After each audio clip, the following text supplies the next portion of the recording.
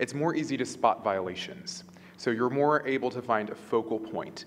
And if those are voluntary things, then the regulator or the ambassador or the senator all know that when she's trying to make a policy decision, she has the backing of these groups, of these organizations, of this multi-stakeholder process that's already been vetted. She doesn't have to reinvent the wheel.